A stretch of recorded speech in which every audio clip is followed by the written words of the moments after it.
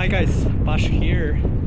So today I'm at the Columbia River, Bonneville Dam, targeting for shad. The month of June is a month for shad fishing. Load of fun. I was supposed to be here 1 week ago, but I was seriously sick. So that's why I came here today, being a week later than I was supposed to be here. Now it's just the start of the season. Not many people are here. In the second and third week of June, you will see like hundreds of people here. Yeah, let's just before I jump into the fishing, I will try to answer a question of a lot of people ask me, like when you're using Shad, there's two weights, right? So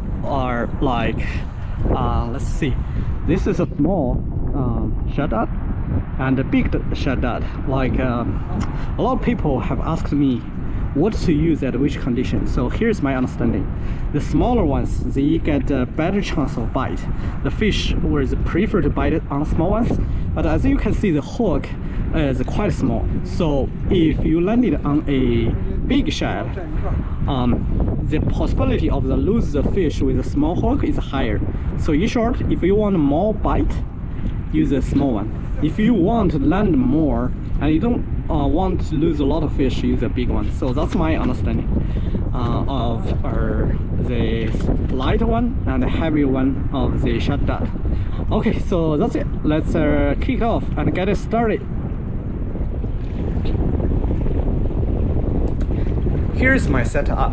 As always, I'm using my Line 6 medium light fishing rod, 3000 reel, 15 pound main line. And over there, I'm using a X-Sync, the half-ounce X-Sync with a 12-pound lead line. That is one of 8-ounce Shad green color I'm using right now. So let's cast out and see our luck today. So as you can see, now in the river, the current is strong. That's why I cast it out, wait about like 5 to 10 seconds before I reel in. Pay attention to the reeling speed I'm using. That's the speed which triggers the shad bite. Ideally, you always want to keep the line tight enough to feel the bite, but not too quick.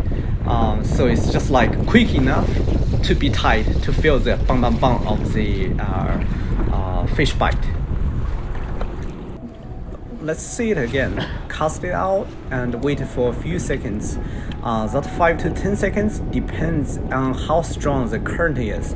You want your jig sink to the bottom of the river because that's most shad will be at the bottom of the river, and then you reel at the right speed to keep the line tight.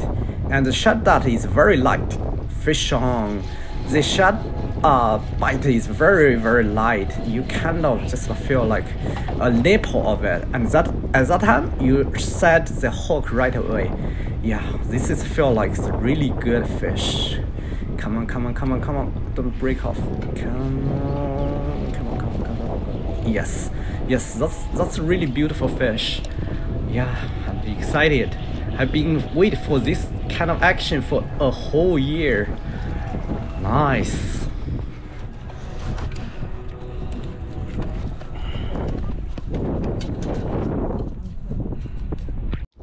So sometimes there will be low current because the dam doesn't release water. At this time, the technique was a little bit different. You cast it out, but you don't wait it sink to the bottom. You just like cast it out and you reel in immediately. Because if there is no current, you weight will be sink to the bottom quite quick. You just like cast it out, don't wait, and just reel in like back directly. So that is just how I do it when there is no current, which is quite efficient for me. This technique when the current is not strong enough for drift fishing. So if you guys have the chance, when you see this low current, just try this way. I promise this will work. Yes, you see, I get this fish. Come on.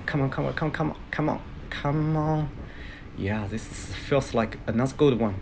Yeah, beautiful. Yeah, come on. Oh.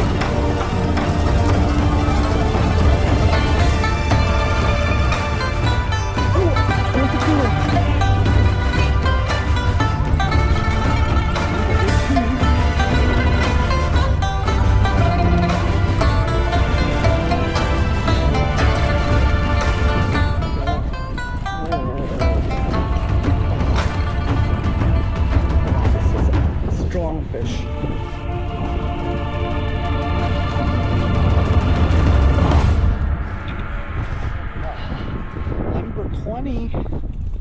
Number 20.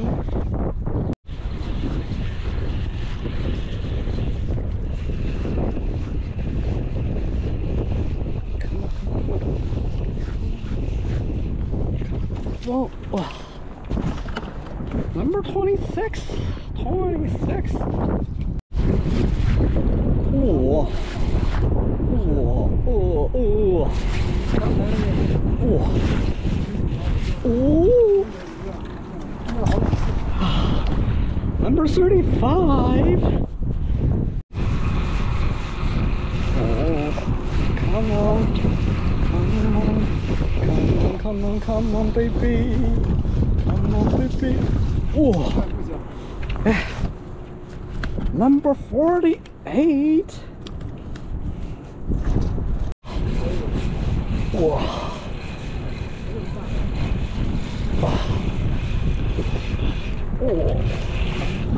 Oh. Oh. This is 53. Number 53. Oh. Come on, come on, come on, come on. Come on. Number 55. Okay, number 60. So this is my number 60 for today. And I'm going to stop my recording and now fish about like 5 hours, get 60 fish. Not bad at all. Consider now it's just the start of the season. Seems like this will be a better year compared with last year. And yeah, that's will be much it for today's video. Hope you guys like it and see you guys next time. Bye bye.